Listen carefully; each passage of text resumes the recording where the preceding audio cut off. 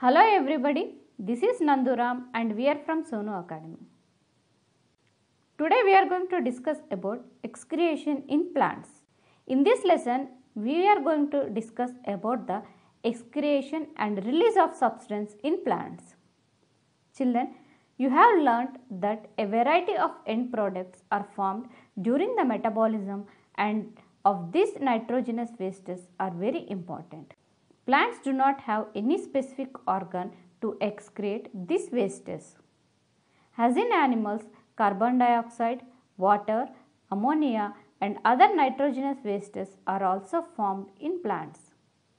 In the plants, carbon dioxide released during respiration is sent out through a stomata of leaves.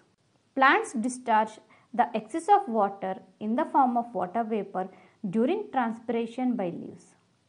Due to this, the heat in the plant body is reduced. Even when leaves are absent, as in the germinating seeds, the carbon dioxide formed during respiration is released into the atmosphere.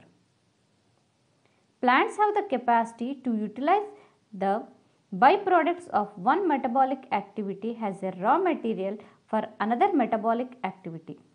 For example, oxygen released during photosynthesis is utilized for respiration and the carbon dioxide released during respiration is utilized for photosynthesis. Plants can convert nitrogen and ammonia into nitrates. However, several compounds are synthesized by the plants for their own use, especially for their defense. As plants are sessile, means they do not have the capacity to move, they cannot defend from the predators by running away. Majority of plants do not have organs for protection against the herbivores. Hence, several plants prepare chemicals and store them in their roots, leaves, seeds and even in the stem. Most of these chemicals are unpleasant to taste and hence the herbivores usually do not prefer to eat such plants. Some of the chemicals are toxic and may even kill the animal that eats them. Some of the plants secrete chemicals when injured. These chemicals seal the wound and help the plant to recover from the injury. Through the plants produce these chemicals for their use, man has to find other uses from these chemicals. Some of the plants release attractants of other organisms which will help the plants in pollination and seed dispersal or even in their nutrition. For example, plants having root nodules secrete chemicals to attract rhizobia into the surroundings of the root and form a symbiotic relationship with the rhizobium.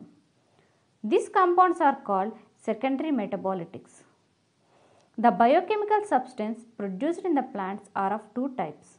There are primary metabolites and secondary metabolites. Food materials like carbohydrates, fats and proteins are the primary metabolites. They are alkaloids, tannins, resins, gums, latex, etc. These are some of the secondary metabolites in plants. Points to be remembered in this lesson are: when carbohydrates are oxidized in plants, carbon dioxide and water are formed. The plants use carbon dioxide and water for photosynthesis.